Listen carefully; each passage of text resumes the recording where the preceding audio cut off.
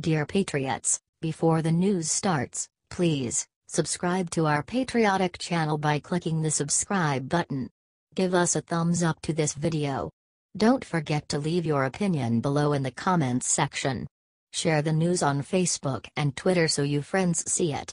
Thank you. I should have left them in jail. Trump trolls ungrateful LaVar Ball over shoplifting basketball players. A Awannabe entrepreneur from Southern California named LaVar Ball made a name for himself earlier this year by claiming that he could have beaten Michael Jordan in a game of one-on-one and predicting that his own son Lonzo, who just started playing for the Los Angeles Lakers, will be the greatest basketball player of all time. However, this nitwit recently got some serious egg on his face when his second son LiAngelo was caught shoplifting sunglasses together with two other members of the UCLA basketball team during the squad's trip to China. Luckily for him, President Donald Trump happened to be in China at the same time, and personally intervened to have charged against the three students dropped and arranged for their safe return to the States. Instead of being grateful, however, LaVar decided to criticize President Trump for saving his criminal son. Said LaVar sarcastically on ESPN when asked about how he felt about Trump bringing his son and the other two players from Chinese prison. Who? He added, "What was he over there for? Don't tell me nothing. Everybody wants to make it seem like he helped me out." This did not sit well with President Trump, who hit back at Ball, tweeting, "Now that the three basketball players are out of China and safe from years in jail, LaVar Ball, the father of LiAngelo, is unaccepting of what I did for his son and that shoplifting is no big deal. I should have left them in jail. Do you agree with Trump?"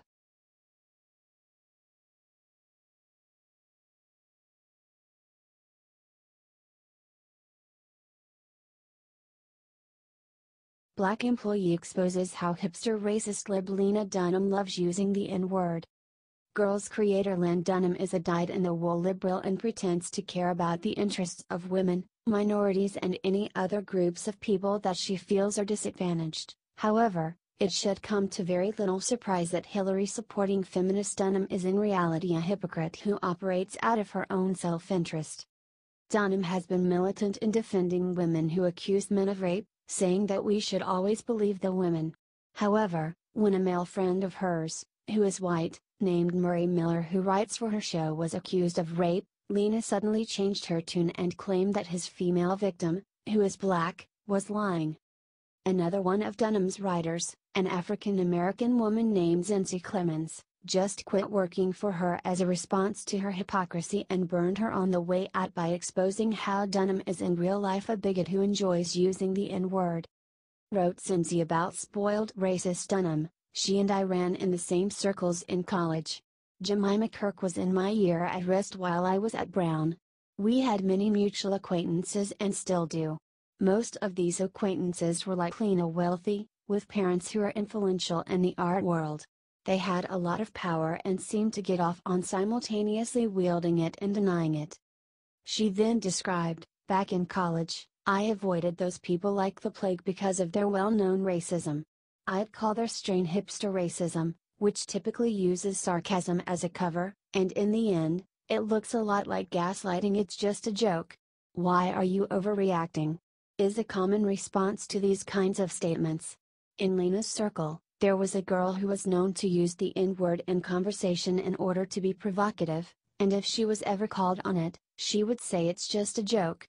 I was often in the same room with her, but I never spoke to her, only watched her from afar in anxiety and horror. Do you think Lena Dunham is a total fraud?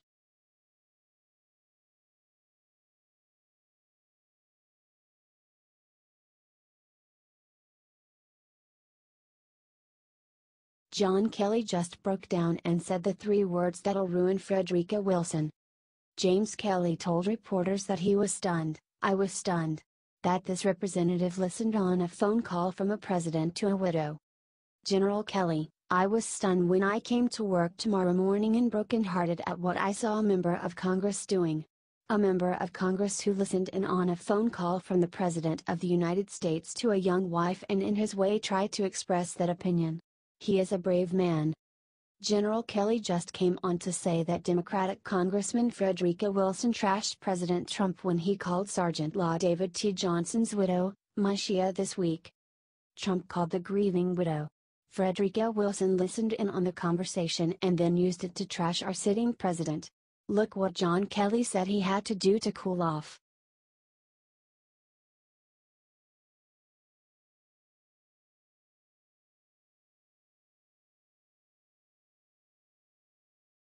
With 3 chilling words, Nikki Haley just declared war against major superpower. Nikki Haley is not messing around. According to Politico, the ambassador to the United Nations told a New York audience that Russian election meddling is warfare. I will tell you that when a country can come interfere in another country's elections, that is warfare.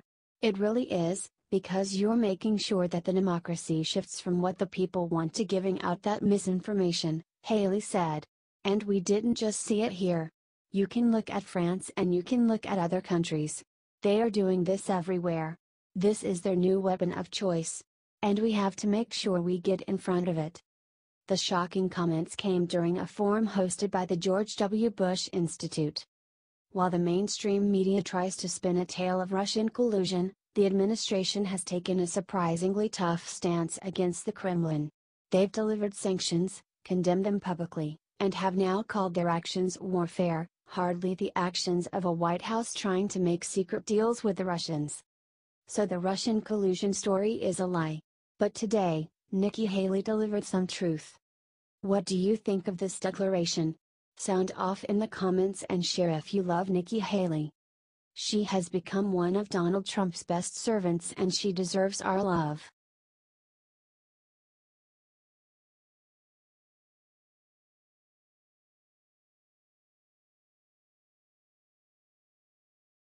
With a simple move, Melania Trump made history today and it's totally fantastic. Melania Trump is about to become a part of the world's most prestigious museum. Once a rarely seen politician's wife, Melania has transformed into a beloved fixture of American culture since becoming First Lady, and she did it in literal style.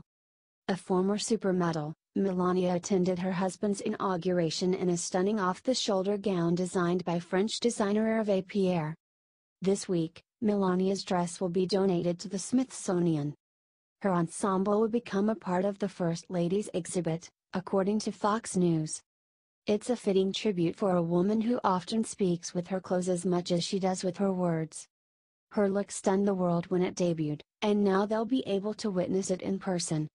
Comment congratulations. And share if you love our First Lady. Melania has brought so much class to this White House. She deserves it.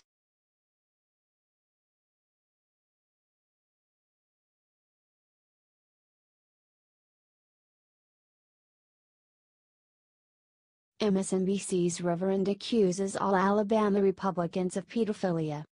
In a strong and insane rant, MSNBC's Reverend Dr. William Barber accused all Alabama Republicans of pedophilia.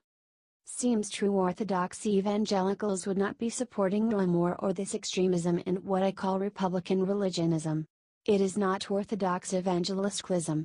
They try to hijack that term.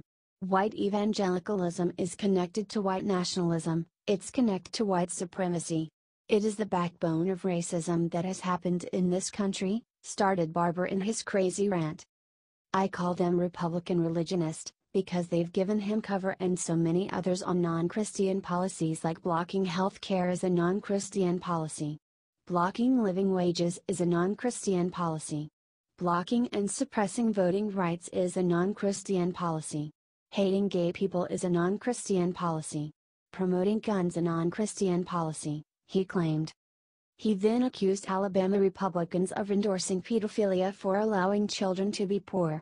Well, a real spiritual battle would be addressing the fact that in some counties in Alabama, 40% of the people in poverty. There are 24% of children living in households that are poverty. That's policy pedophilia, when you're hurting children and not addressing that. It's one of the lowest states in public education, he said. You've got 900,000 people in poverty. 20% with no health insurance. Those are the things that Christians should be dealing with if they were dealing with Orthodox evangelicalism. "This is heretical," he said.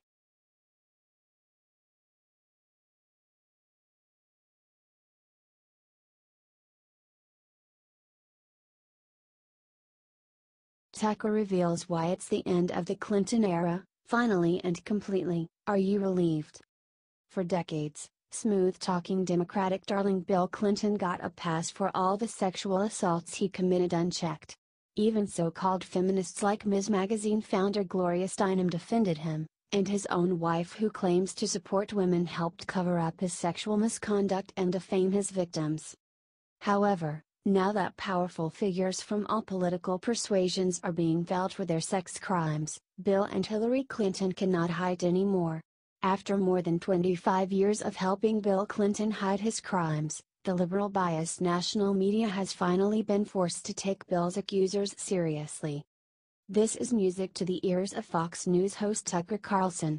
On an introduction to a recent broadcast, Carlson officially declared why the Clinton era in the Democratic Party and America as a whole is now over. Tucker asserted that Bill and Hillary have been in charge of the Democratic Party for a quarter-century and explained that they have held control because they and their acolytes have ruthlessly stamped out numerous charges of sexual harassment and assault brought against Bill Clinton. He went on, suddenly out of nowhere, that's no longer working for them.